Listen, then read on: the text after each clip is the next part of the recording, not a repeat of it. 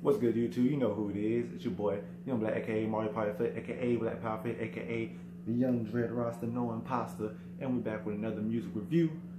First one went well, so we're back for part 2. Hey, so today we have Mississippi's own, the legendary king and his own, the king remembered in time, Big Crizzle, Big Krit, with his 5th project of his long career. We have Forever's a Mighty Long Time, which in my opinion is damn good. And I think the title itself is it's very appropriate for the king.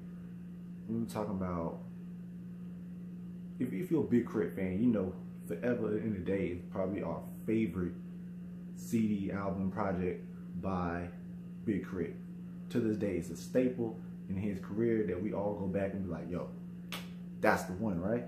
So with this, look, there's 22 tracks. I wasn't finna sit here and play 22 tracks and do the whole thing. So it's just a quick review, but I'm gonna go by each. I'm gonna give you a little quick back. And yeah, man. First off, the first song, Big Krit, you know, dope song. Okay, he came in banging. The instrumental was dope. Okay, and of course he comes straight in with the lyrics, right? Perfect way to intro the CD. But then track 2, man, track 2 he comes straight in with confetti, ain't even heavy, nigga. Basically he's saying, man, look, you getting all these praises, you getting all this worship for being this rapper, whatever, or you being this guy, whatever, but your accomplishments, they lightweight. They not even heavy, man. They don't hold weight. Your confetti ain't even heavy, dog. And yo, when we talk about people getting praises right now in hip hop or in the world period, people getting praised for dumb shit, you know what I'm saying? Stuff that's irrelevant. You know, he kind of speak on that like, come on, bro, you're getting the big head for not doing nothing special. Your confetti ain't even heavy, okay? Track 3 comes straight in with Big Bank featuring the king of the South himself, T.I. Okay, when I first heard this song, I said to myself, Big Krit knows his people. Big Krit knows the South, because this is the time of year where classic, and if you know what classic is, like down here in Birmingham, when this dropped, Magic City Classic was right on, yeah, matter of fact, it was the same weekend this dropped, okay? Magic City Classic, big thing, local football teams, marching bands, all that, parades, what's it called? Okay, I'm tripping. Tailgating. He was tailgating. You come down 3rd Ave, Shell Station, with the speakers knocking and all that, man. This song right here was perfect for that weekend. This album was perfect for that weekend. Big Krit came with a Trump beating anthem like he always does, because he's from the South, and we all know down here in the South, it's all about them tweets, man. It's all about them subs, which brings us into track 4, my first favorite track on the album, Substance Time. Wait, yeah, Substance Time. My sub part 4. You know, if you're a big Krit fan, you already know my sub is an ongoing mini series in his you know, in his album projects or whatever. And this one, hands down, might be the best one. First off, being produced by the great DJ Manny Fresh, right? And we have some pretty dope lyrics here, you know what I'm saying? Automatic quick makeup, automatic shape. It's perfect. It goes with the song so well, and it goes with the feeling we get when you hear some boom. You know, down here, if you know anything about the South, Southern music, man, we all about that boom, that 808s and that bass, man, that boom, all the way. You gotta have both. You know what I'm saying? Keep it knocking. Down here, we all about it. Every rapper from the South has come out with a Trump beating anthem at some point, and we still do. It's just part of the culture. But the great part about this song is the beat switches.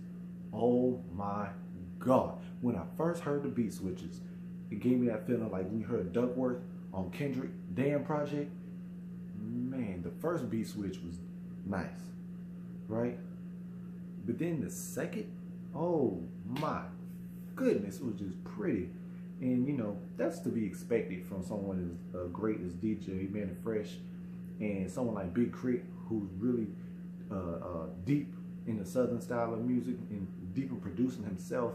He knows what fans like, and this one right here was definitely a really good production. I mean, the fact that he was able to get DJ Manny Fresh ain't cheap.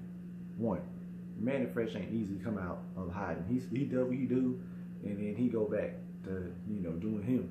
He ain't really out there like he used to be, but he is definitely one of the greatest producers, DJs in hip hop, hands down, especially in the South.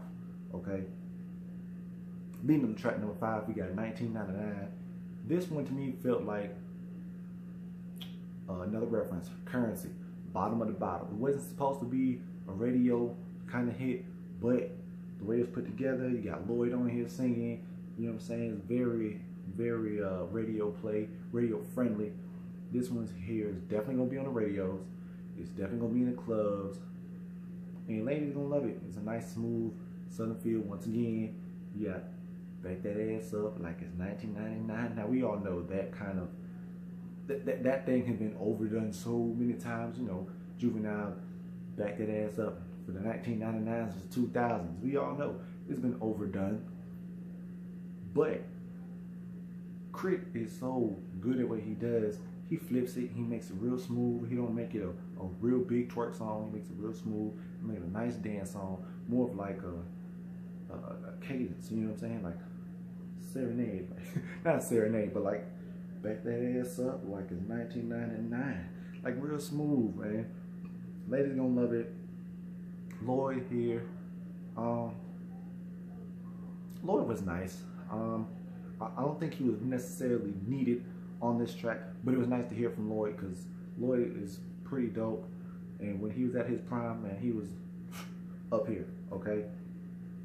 That's before Chris Brown took over the game. You dig? Then we got my second favorite track because it's got the legendary triple OG, Texas own Bun B, and RP to Uncle Chad, Pimp C for life. You got Pimp C on here. Oh man, anytime I hear a Pimp C sample or a Pimp C verse or one of Pimp C's I guess you can call it like interludes from another song from back in the other albums, man, it gets the chills because Pimp C was just a real one. Pimp C was a great, and you know what I'm saying, like this was really nice. The beat was all UGK, you could hear it, and I love how Bun B came in doing what he does best, and then Krit came in with that Southern playlistic Cadillac funky music type of flow, but it resonated with the song very well because it's very in remembrance of Pimp C, especially the chorus. You can get out you on the grind. You really need to eat your mind with me. That's Pimp C all day, you know what I'm saying? With the nice little vocals and shit like that, man. A great song. I love it. I play it all the time. Track 7, You Gotta Get Up to Calm Down. This song was dope. Yo, what I liked about this song was, once again, you know who his idols are, you know who he loves. He's playing homage to the South. If you know anything about flows and cadence and things like that, man, this was definitely Southern playlistic Cadillac funky music. Big boy type of flow with a little bit of Scarface. When you come with the dun dun dun dun dun dun dun dun dun. Like that's definitely Big Boy from 90s, and a little bit of Scarface in there, really clean, man. And then CeeLo came in. CeeLo's a legend. For y'all who may not know CeeLo, you might know him as man, what's the name of that group? Gnarls Barkley. There we go. Gnarls Barkley. I think I'm crazy, you know. But yeah, CeeLo is actually a legendary rapper from Goody Mob, Dungeon Family, right? But his verse here was kind of more playful. I really was hoping that he was gonna come with something a lot more, you know, a lot more substance. But it was still a good CeeLo verse. Don't get me wrong.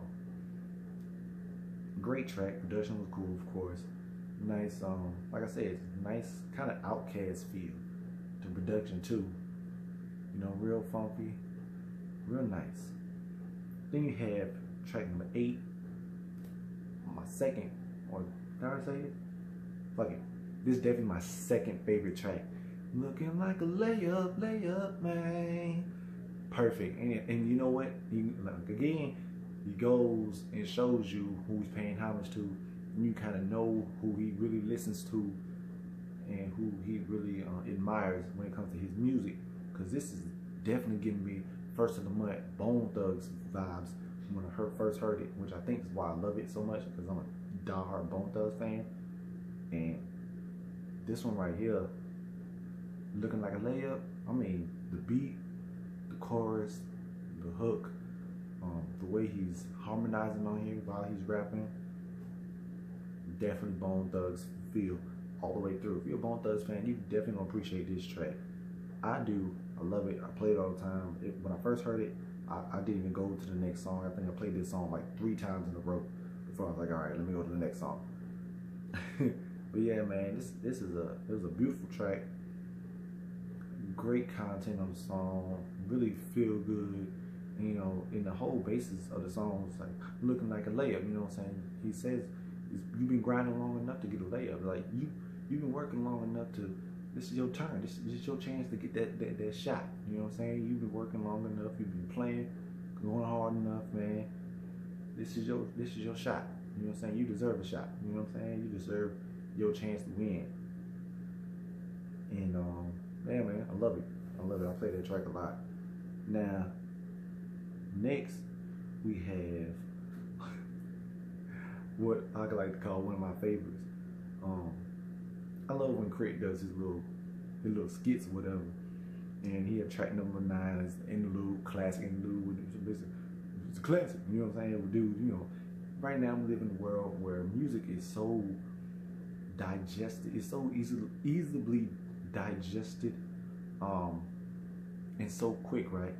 We get music all the time, right? And we're so quick to call something a classic.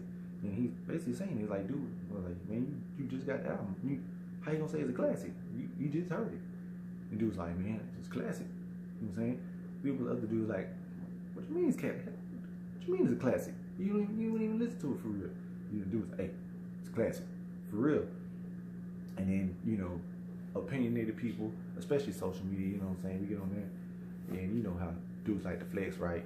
And then female, you know, dude at the end, he was like, the girl was like, oh, you heard that whatever.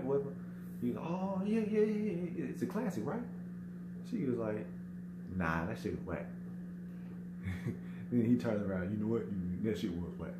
And that's how a lot of people are, you know what I'm saying? They allow their opinions to be swayed by other people, you know what I'm saying?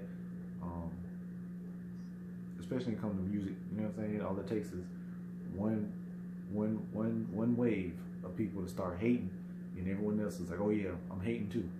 Yeah, that shit was trash. Oh yeah, that was whack. You know, I'm guilty of it. You know what I mean? Track number 10 is aux chord. Aux chord is it could have been a throwaway. It wasn't necessarily needed for the album, but it was still cool. You know what I'm saying? The beat was dope. It was more of it's kind of a throwaway. I'm sure it was on a mixtape somewhere at some point, and then he was like, you know, just throw it on the album. Hey, Brian, what you doing? I'm keeping it in there. Don't put me in the video. You already in there. So yeah, man, aux chord, basically, it's a cool jam song, right? Basically, the whole point of the song, you know, you get in the car with somebody, and they put on songs or whatever, and you sitting there, you're like, shit's trash, bro. Or you be like, I ain't really with it. Just pass the aux chord, bro. Like, you ain't jamming. You ain't putting on nothing that's, everyone's going to sleep. Everyone's getting upset because you got this trash on. Just pass the aux chord. Then you got number 11, another dope song, Get Away.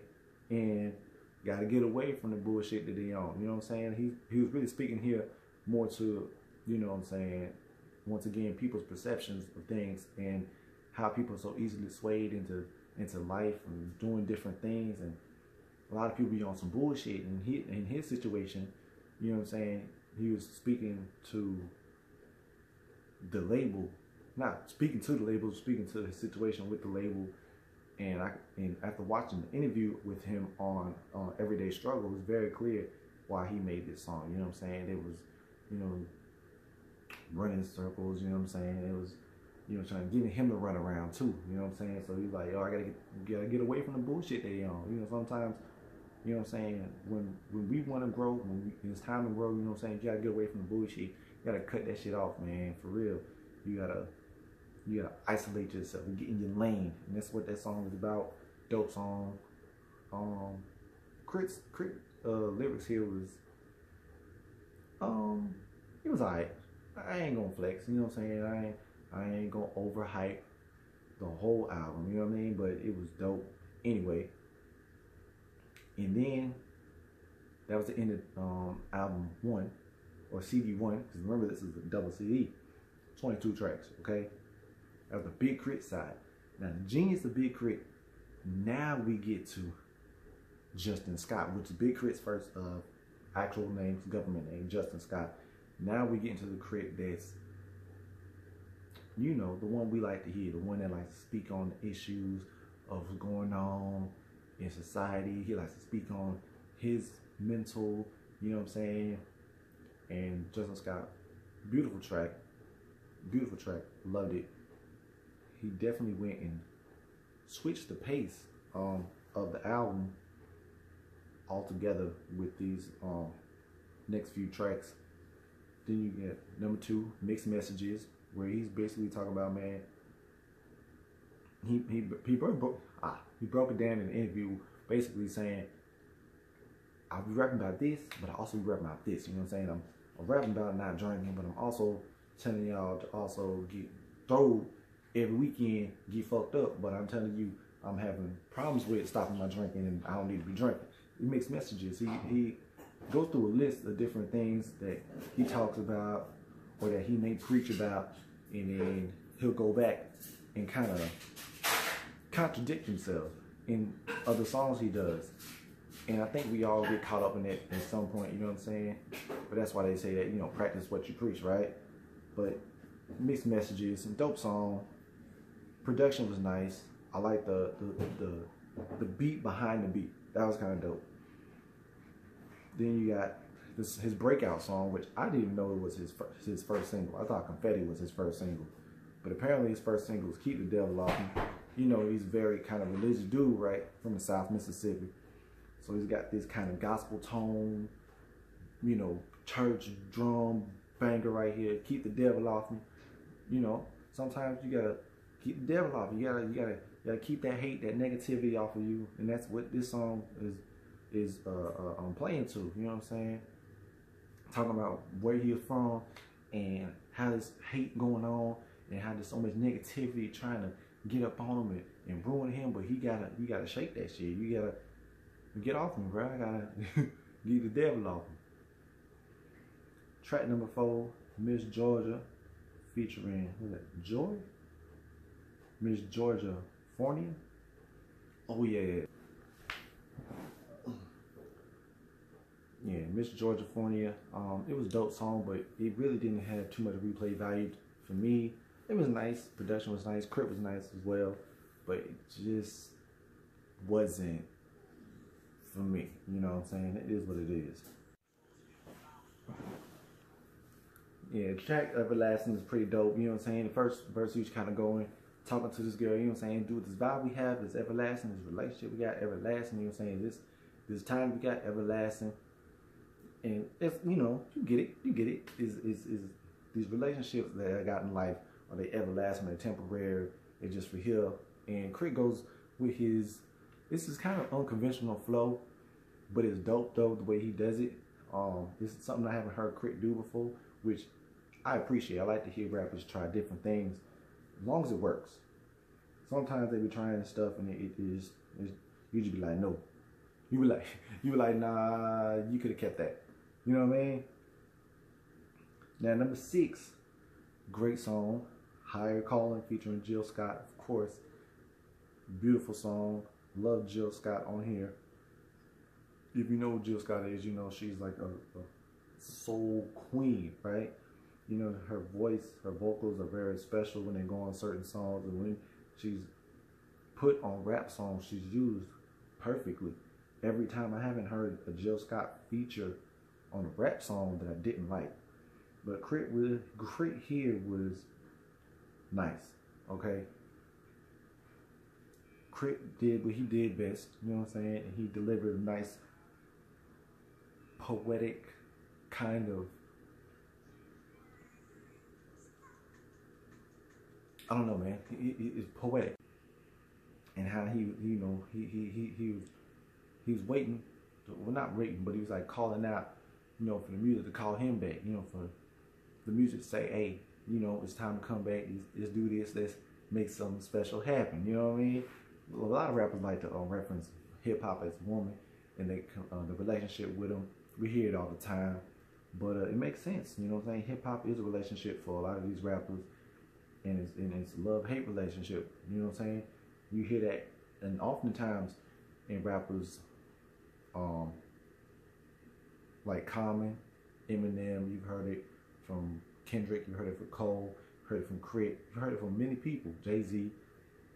It's just one of the names. Now you have the Weekend interlude, which again, another funny one.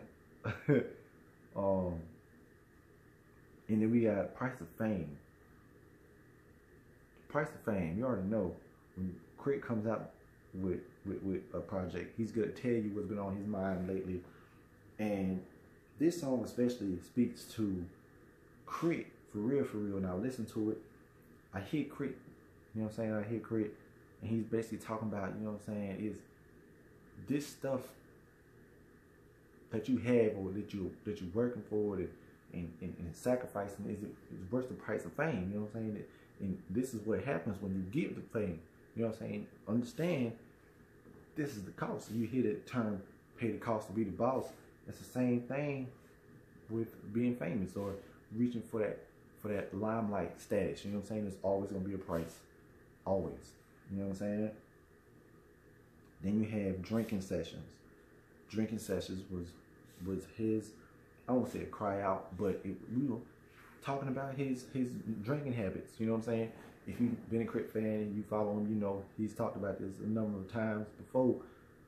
But he recently got serious after watching an interview about cold turkey, no alcohol, because he basically talked about him being an alcoholic, you know, having a problem with this addiction. And in the song, he's kind of like one of the joints you might see it if you made a video. He's at the bar or he's at somewhere, and he'd probably be drinking while he's talking about his drinking problems, right? And then you have The Light featuring B.L.A.K. If you know what B.L.A.K. is, you know, dope guy. But The Light is pretty dope song. I love it. Like, that jazz feel to it, real poetic. And then this song, Krit speaking to, like I said, this is a Krit that we get for the insides. He's talking about the injustices. He makes a talk about Trayvon Martin and George Zimmerman still being free. And then the next verse, he speaks to, you know, in one part of the song, and in that verse he says, you know what I'm saying, kings want to be niggas, I hope we make a change. Queens want to be bitches as long as they get paid. Like, it's crazy because it's true. You know what I'm saying? We got black men out here that, you know what I'm saying, are willing to take the title as a nigga. You know what I'm saying? Or a thug or a savage or a street nigga, than rather be kings or rather be, you know, more. Can't think the word I want to say, but you know what I'm saying? They want to not be more than they can be. You know what I'm saying? They're comfortable being niggas. And then you got these females out here that have no problem being thoughts. Their thought nation is real life. Like, you see it, Amber Rose with the slut walk and all that. They have no problem being thoughts, being hoes, bro. Like, this hoe is life. And real talk. Go on Twitter, you'll see it for yourself. Hoe is life. So we gotta shine a light on these situations, you know what I'm saying? That's what the track plays too. I love this track. Very big Kritish. But I love this track. Great track. Last track, Bury Me in Gold. Bury Me in Gold was just a beautiful song. You feel it. It's kind of heavy. You know what I'm saying? Talking about what I think no one should talk about is death. He's saying like when I'm gone, bury me in gold. When he's talking about gold, not talking about actual jewelry, but like bury me in my accomplishments, bury me with love, bury me with all these things that are priceless, but they're almost like gold, right? It's a beautiful song. It's something I expect from B.Krit. I mean, the beat.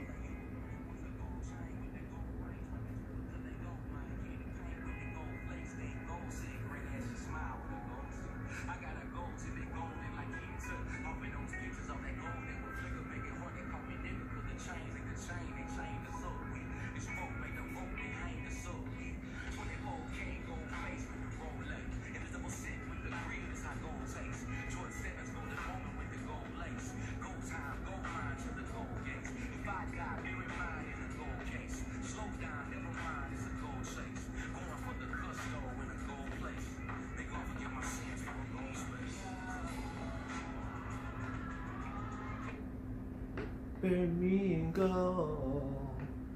Yo, that's a beautiful song. Man, I'm telling you, this song was so beautiful. And he's talking about, you know what I'm saying, how brothers out here, and him included, was out here trying, all you wanted was with the gold watch, gold chain. You want all that. You want all these flashy things, you know what I'm saying? It's like, they always say, when you die, you can't take it with you. He's like, bury me with these things, but make it mean something. Like, bury me as a sign of my accomplishments, a sign of what I was able to obtain here in this world, coming from nothing. You know what I'm saying? Bury me with my accomplishments. Bury me with my goals. Bury me with goals. You know what I'm saying? Like, you think you hear this song, like. But if you've heard it, it's a beautiful track. He's speaking from the soul right here. It's a great way to end the project, the album. So yeah, that's forever. It's a mighty long time. B.Krit, definitely, I'm giving it a 9 out of 10. I don't care how anybody feels about it. It's a 9 out of 10 in my book. Great fucking album. Long awaited album.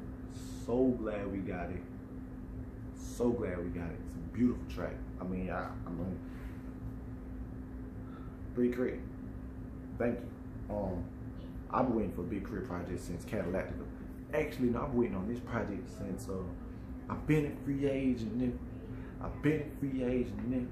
Even when I was signed, it was multi till I die. When he became independent, he said he was dropping the album. Every Krit fan knew what was up. Knew we was about to get the best fucking work that he ever gave. And this right here is definitely, in my book, hands down his best album. And then Forever and a Day. But Forever's a mighty long time. Very appropriate album title. Very appropriate album title. And I once again, I gotta thank B.Krit for delivering this masterpiece. It's gonna get slept on. It's not gonna get diamond or platinum because Krit is not mentioned in the top 10 rappers. I don't know why he's not in that discussion when this project is a testament to why he should be in that discussion. But it's fine. That's a subject for another time. You know who it is. If you like the video, give it a thumbs up. Comment, share, subscribe. Don't forget, this is B.L.A.KPowerFit. Not on any hate shit, just make people great shit. I love doing these music reviews. I'm gonna do some more. And I'm gonna have some other things coming to the channel with the homies. Hey, but stay tuned because I'm gonna do the Wiz that just dropped today. Because I'm a fucking huge Wiz fan. So stay tuned for that. Laugh now, fly later. It's gonna be great. Anyway, till next time. Peace.